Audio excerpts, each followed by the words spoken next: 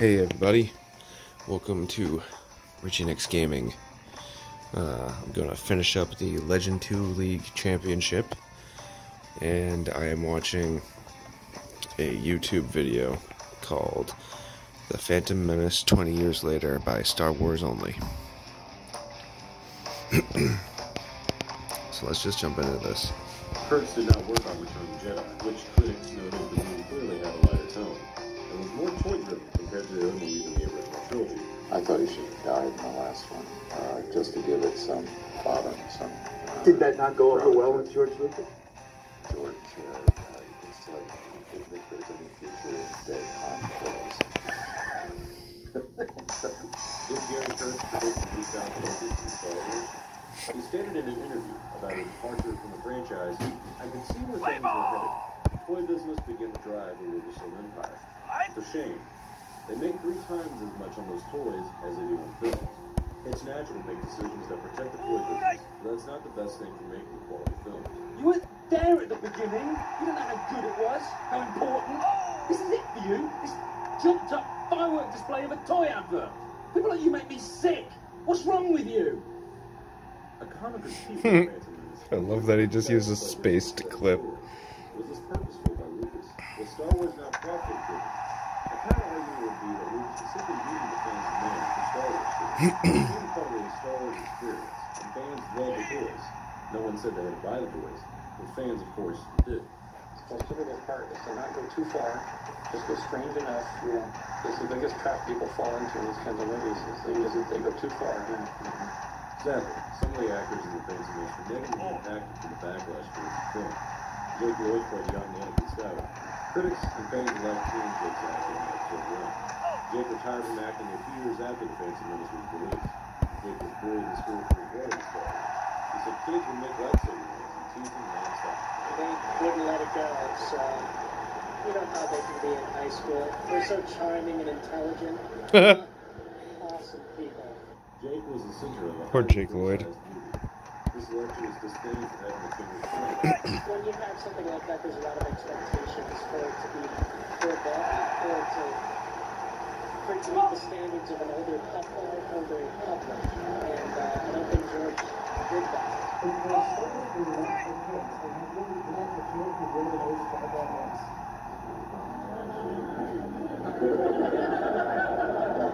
Ahmed Best played the infamous Jar Jar Binks. Star Wars was Ahmed's first major film. Sadly, the role did not give him the breakthrough career you would expect from starring in Star Wars. Though Ahmed does not regret the role of Jar Jar, the disdain people had for his character negatively impacted his life. Fans that were upset with the Phantom Menace and Jar Jar would send Ahmed death threats and messages saying he ruined their childhood. It's doubtful that one movie could ruin a fan's childhood, but it's also doubtful that Ahmed is to blame for his character's bad perception. A big criticism of Phantom Menace was a trip of Jar Jar and his forced humor, all after all.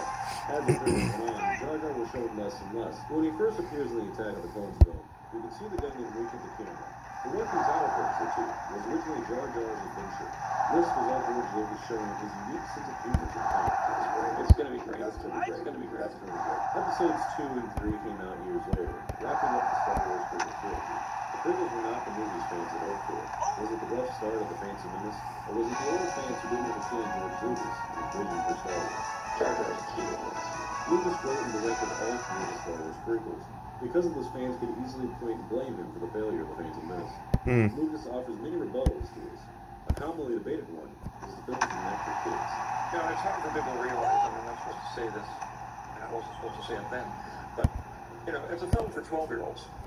There may be some holes in that argument, but Star Wars has always captured the innocence of childhood in us all. The Phantom Menace cannot capture the childhood wonder of the adults who watched the film.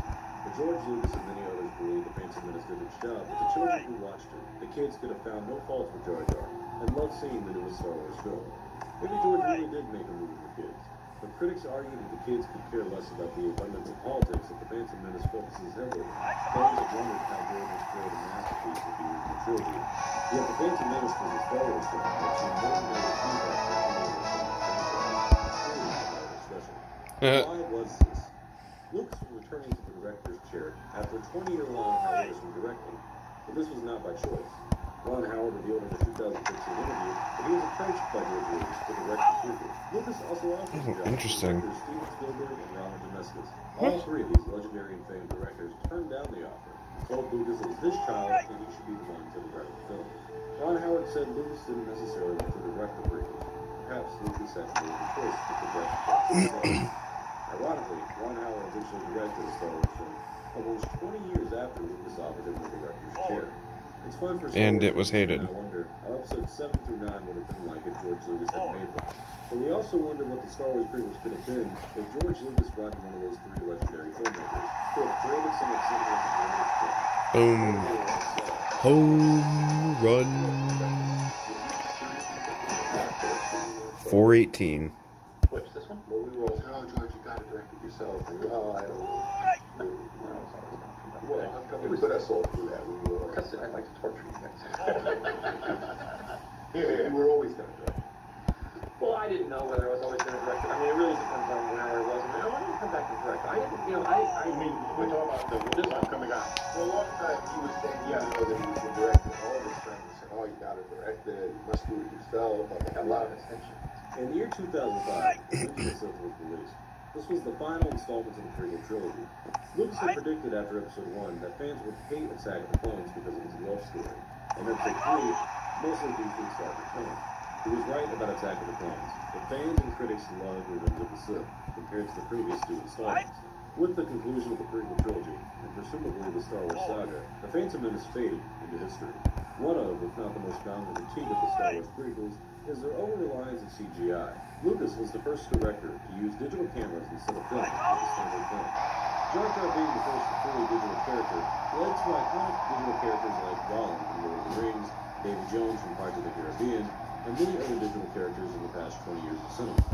While The Phantom Menace may have not been the film loved by all, its impact on cinema and its use of digital technology changed how films were made. Sadly, this historical change in how we create modern-day movies has never been linked to George Lucas and his innovative mindset when creating the prequel films. The poor fan reaction to the prequels, and specifically The Phantom Menace, overshadowed the extraordinary impact it had on cinema. Painful, scary, a lot of things. And you need somebody that will hold your hand and say, look, I'll take the blame. If it doesn't work, I take the blame. And that's how I feel. I remember meeting you and Lisa after I was Jordan hasn't been doing it in years and I've given up for a time. I think I've just spent time looking at Max. I don't know what it's about anymore. Really, I've trained to do lots of amazing things, but now I've just been looking at Max for a long time. And if I saw him, I went, oh no, they've gotten for real. The fans of Star Wars have always been a major key to the success of the franchise. These fans show their passion for the in creative ways. This became very apparent nearly 10 years after The Phantom Menace. In 2009, a movie called Fanboys was released. The story is about a group of Star Wars fans in 1998 who travel across America in order to sneak into Skywalker Ranch and see an early viewing of Episode 1. Fanboys was made to pay homage to the Star Wars fans in the late 90s, and Star Wars fans in general. The biggest critique for the film would be that if you aren't a fan of Star Wars, you likely will not enjoy this movie. But even George Lucas gave this film his seal of approval, even allowing the film to That was really bad. The film is a fun watch for the Star Wars fan, and can give the modern-day fan a sense of the fan from 20 years ago. Fanboys ends with a group of friends attending the midnight release for The Phantom Menace. The last words of the film were, what if the movie sucks?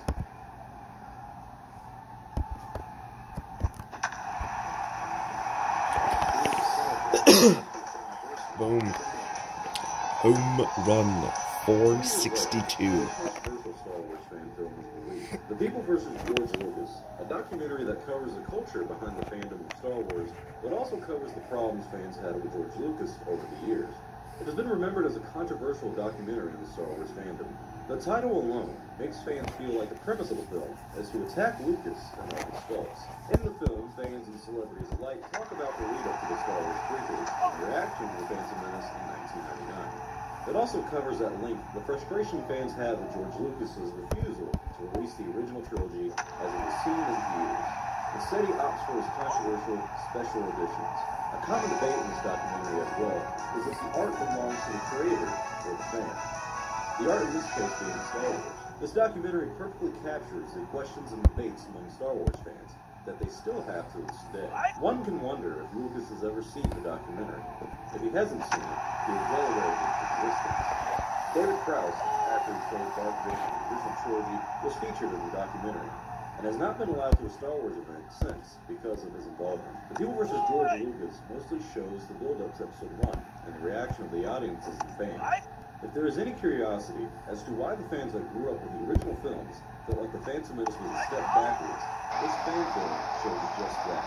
So I almost got hornswoggled in that documentary where they weren't calling it The People versus George Lucas at the time. But I could tell from the questions they were asking me, they were making an invitation to trash George. And I have issues with George, and I love that man. I never, and I don't talk outside the family. The fans of the original films had to wait over 15 years for a new Star Wars Boom. film. Was The Phantom Menace really the best Lucas? 410. The People vs. George Lucas is about the problems that fans had with the creator of Star Wars. What are the problems that fans actually had with the film? What are the problems people had with The Phantom Menace? There are plenty of reviews on YouTube by Star Wars fans that can explain the complex feelings for The Phantom Menace, but none of them have reached the popularity of the Mr. Plinkett reviews of The Phantom Menace. Star Wars The Phantom Menace was the most disappointing thing since my son. I mean, how much more could you possibly fuck up the entire backstory to Star Wars? Made by the channel Red Letter Media, the Mr. Plinkett reviews are perhaps the I best hate the summarization Mr. Plinkett of the reviews. film. I don't care if it's a character. I fucking hate that voice, and I hate the jokes that come of it. Much praise for its critical analysis of the infamous movie. The character of Mr. Plinkett spends 70 minutes analyzing The Phantom Menace and talks at length about the problems within the film. Plinkett covers the core plot structure of the movie, bad characters, lack of clear protagonists, and the movie having 4 different story endings. This review has inspired many other videographic film criticism channels and videos all across the web. After this, Star Wars fans began to point to the Plinkett reviews for the best explanation as to why they were disappointed with The Phantom Menace. The reviews became an internet legend and the gold standard for film analyzing on YouTube. Mr. Plinkett blamed the failures of The Phantom Menace not only on Lucas, but on those around it who worked on the film. A common criticism of The Phantom Menace is that George Lucas had too much control of the film. I'll take it. You say action. I'll do roll camera. I'll show you sometimes I forget. People forget. If I forget to say action or cut, just step in and say action or cut. Which is actually what Lucas preferred. George Lucas has never been the common Hollywood director. If you study the work of George Lucas, you'll begin to understand how his creative control impacted the film. Lucas both wrote and directed The Phantom Menace, and anyone who has studied Lucas will know that he's not the best writer. Lucas himself admits this, and he doesn't consider himself to be the best director either. The shortcomings in the writing of George Lucas have always been the characters and the dialogue, something even modern-day Star Wars fans commonly acknowledge. Today, fans believe The Phantom Menace would have been a better film if George had not written the script, and perhaps they're right. Lucas seems to focus all his attention on the special effects and looks of The Phantom Menace. Stuff the story. Was The Phantom Menace hindered by its creator's complete creative control? That's what seems to be. Did you forget what you started to say? Some like Mr. Plinkett ran those about Lucas during the creation of The Phantom Menace. They're not challenging him in some of his decisions. When watching the behind-the-scenes documentary, you can see some people aren't entirely comfortable with challenging Lucas creatively. You can see here everyone is mostly silent, and there's no input for Lucas over the casting of Anakin Skywalker. But once he left the room, everyone gave their thoughts over the casting choices. Because it seems more natural. I like his body language. It's just not trained. And this one just hits the beats. Yeah, I was gonna say some people audition real well. This is not the first time people on set felt the presence of George Lucas as intimidating when filming a Star Wars movie. During the filming of Return of the Jedi, director Richard Michael talked about the struggle of filming with Lucas around. He was quoted as saying he was like directing King Lear with Shakespeare in the next room. It may be hard to critique the man who created Star Wars while on set of the next Star Wars movie. But film critics argue that George Lucas strives on adversity in collaboration with other creative minds. The original producer of Star Wars, Ray Kurtz, once said, I think one of the problems Lucas has now, in the Lucasfilm empire, is the fact that he doesn't have more people around him who really challenge him. Kurtz was not a fan of The Phantom Menace. The writer of The Empire Strikes Back and now 2 other Star Wars films, Lawrence Kasdan, seemed to be taken aback by the film. Boom. 419. In my mind to what we had done. Your eyes are just like, what? How does this work? Even when Lucas originally saw The Phantom Menace, his reaction was quite tough. It's bold in terms of jerking people around with it.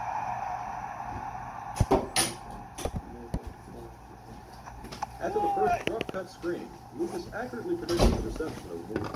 But it is a very hard movie to follow, and at the same time, I have done it a little more extreme than I've ever done in the past. It's stylistically designed to be that way, and you can't undo that. But we can diminish the effects of it. We can slow it down a little bit so that if it's intense for us, a regular person's going to go nuts. In February of 2012, The Phantom Menace returned to the big screen after being away for 13 years. Its return marked the beginning of a 3D re-release of the Star Wars saga. Each film would be re-released in 3D at theaters every year until all 6 had been released. And the first film in the lineup was The Phantom Menace. With the name Star Wars attached to it, the re-released film would be a guaranteed financial success. The reception of the 3D version of the film fared far better compared to its original release in 1999. Fans were still disappointed with Episode 1, and the 3D re-release didn't seem to improve the film in any way, except for one scene that all fans agreed was greatly improved with the addition of 3D, which happened to be the popular scene.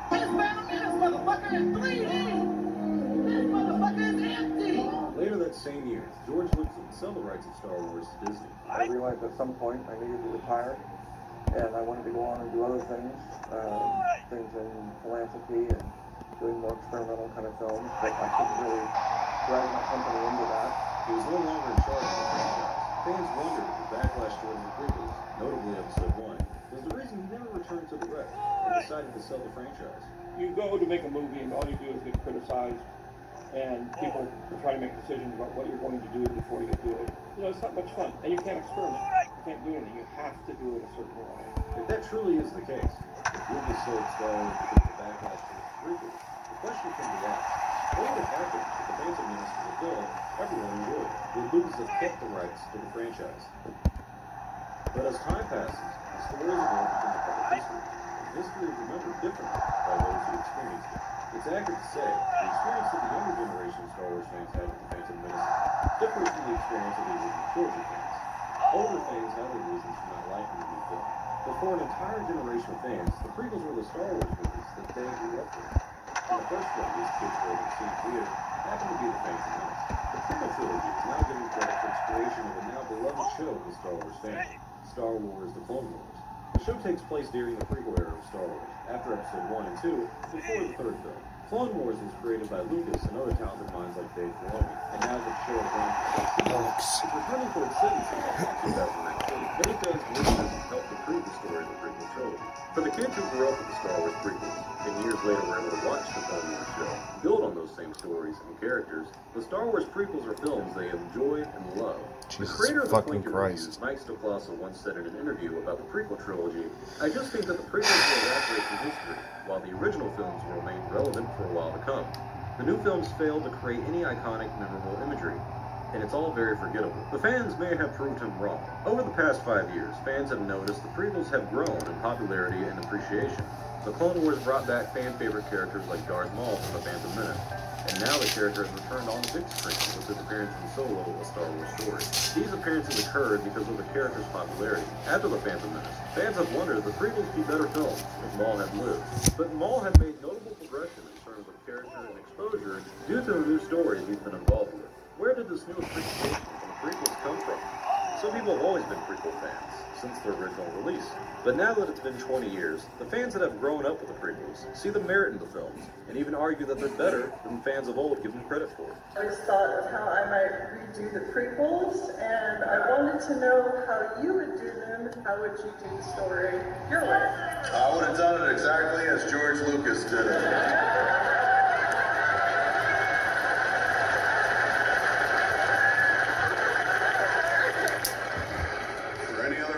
Hit me on the internet. You can see the fandom's newfound appreciation from the documentaries of the films like The Prequel Strike Back. Small communities in the fandom have also voiced their love for the film. These communities have put out theories on the prequels, like the Ring Theory, or Darth Jar Jar Theory, that have become popular in the Star Wars fandom. Today, fans feel ashamed for the treatment certain actors received after the backlash towards The Phantom Menace. Mainly, the harassment that was targeted at Jake Lloyd and Ahmed Best. Jake Lloyd was unfortunately arrested in 2015 and is now in a psychiatric facility where he's diagnosed with schizophrenia. His life has sadly taken down a different path than what everyone had hoped for. His co-star Ahmed Best went through a lot of struggles as well. Ahmed talked about his attempts at suicide due to the For any other answer, hit me on the internet. You can see the fandom newfound appreciation from the documentaries of the films like The Prequel Strike Back. Small communities in the fandom have also voiced their love for the film. These communities have put out theories on the prequels, like the Ring Theory, or Darth Jar Jar Theory, that have become popular in the Star Wars fandom. Today, fans feel ashamed for the treatment certain actors received after the backlash towards The Phantom Menace.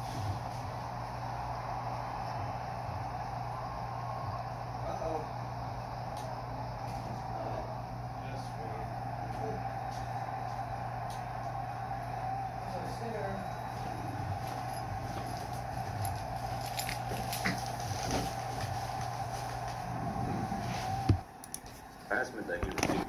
Thankfully for Ahmed, things seem to have improved in his life, and he's often said that given the chance, he would do it all over again. In April of 2019, Ahmed Best attended the Phantom Menace 20-year anniversary panel at Star Wars Celebration. He received a standing ovation from the fans.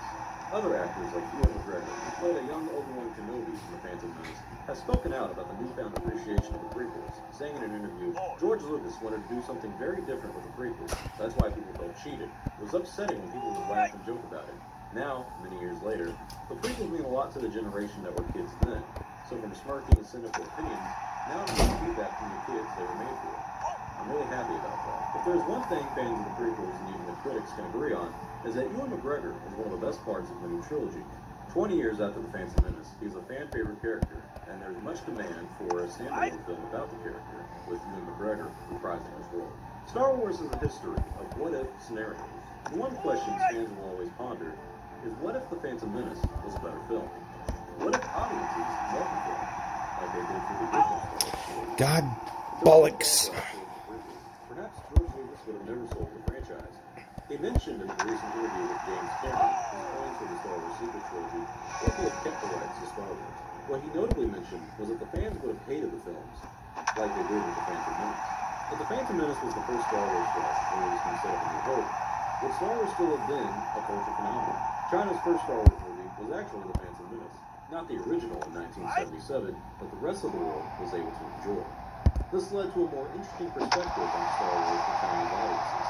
They did not share the same experience of growing up with the original Star Wars trilogy, and therefore did not have any nostalgia or fond memories of Star Wars.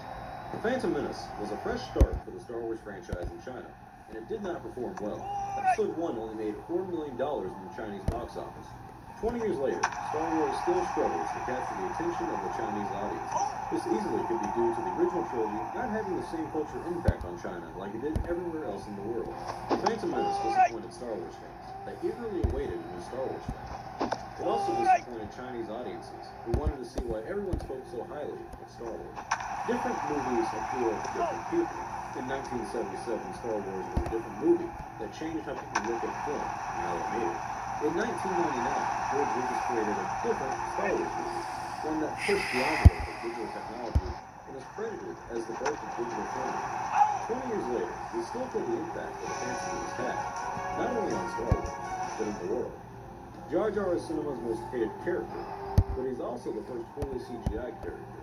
The Phantom Menace sparked a community of fan edits that's still going strong over 20 years later. There are now thousands of fan edits for Star Wars that would not be possible without the Phantom edit or the Phantom Menace. Characters like Darth Maul are still fan favorites and are prominent in Star Wars to this day. Fans have been asking for Ewan McGregor to reprise his role as Obi-Wan in his own Star Wars standalone film. Appreciation for the Phantom Menace has also grown, likely because the kids who watched it are now more grown. In a few years, the Star Wars fandom will be made up of fans who grew up watching the prequel trilogy. The perception of the Phantom Menace is a lot different from the previous generation of fans. These younger fans did not see the original trilogies in theaters. They had no expectations for the film. Now that they've grown up with the film, it's natural to be nostalgic for it. Will the generation of fans growing up with the sequel trilogy repeat history? In 20 years, The Last Jedi or The Force Awakens grew up upon with a newfound appreciation. Today, the fans of the prequels will admit the faults in its writing and dialogue. Most fans now agree that George Lucas had too much control over the Phantom Menace, but they also argue that he gets too much hate for the prequels. The year is now 2019. Star Wars Episode 9, The Rise of Skywalker, will be the final installment to the Skywalker saga. This marks the end of the story that began with the Phantom Menace. He started out as a nerd, making space movies that him and his friends could relate to, that he loved writing, it was his passion. And I think the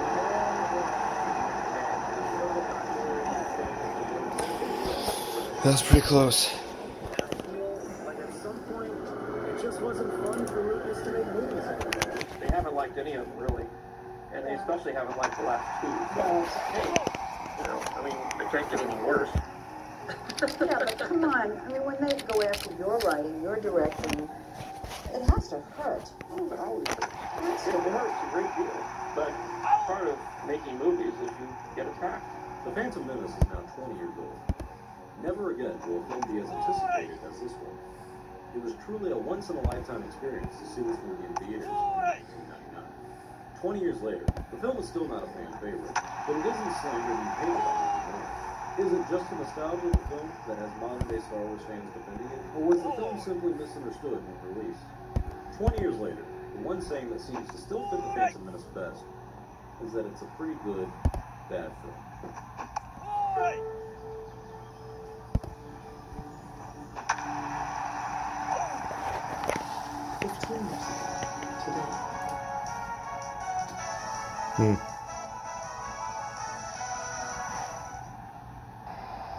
Multiple? I don't believe that.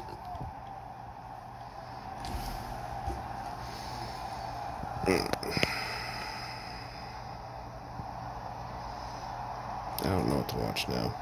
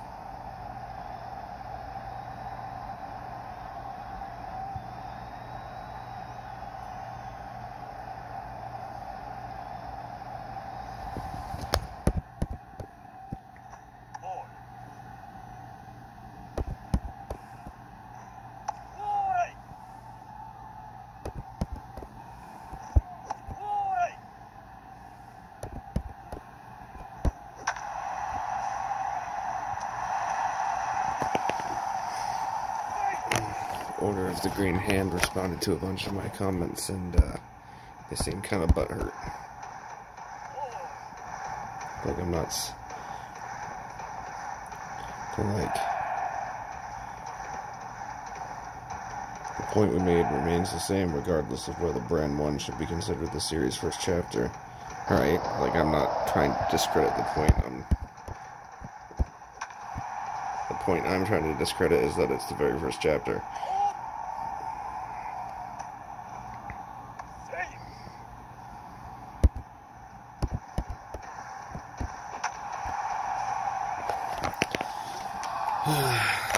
Whoa! Error.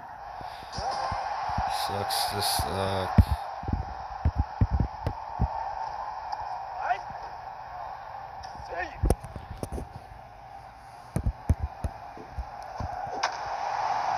How did I hit that?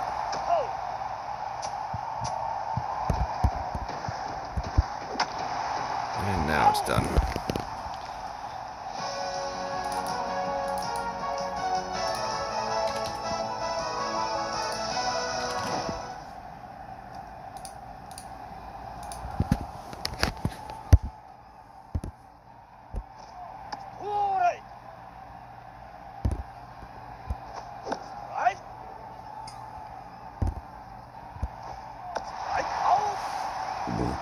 Excuse me.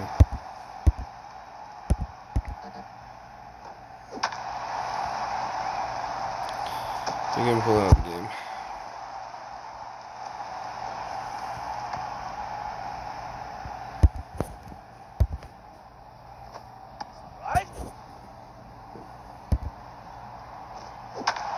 Yep.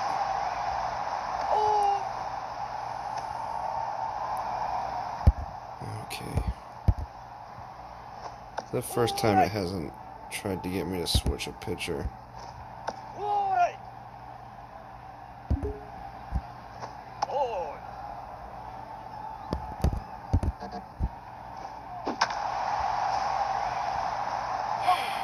Just end it. Boom.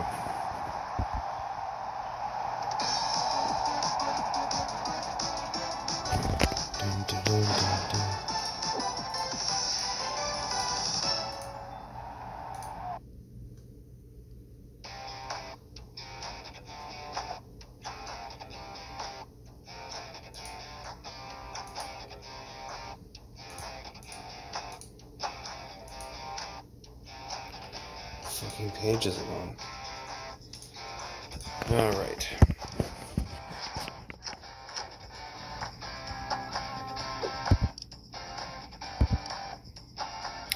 Chicka chicka yeah.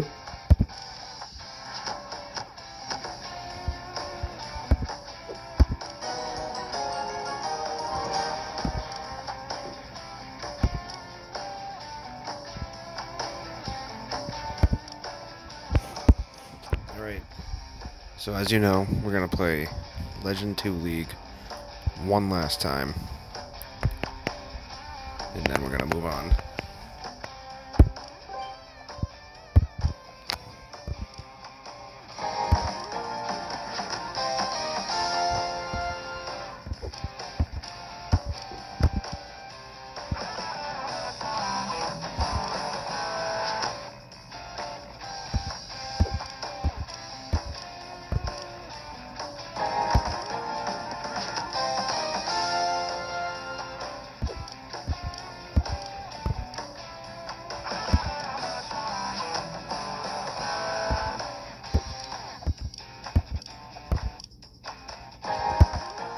Am I just gonna win every other game?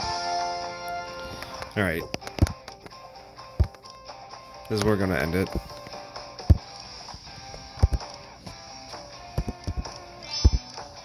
Thank you for watching.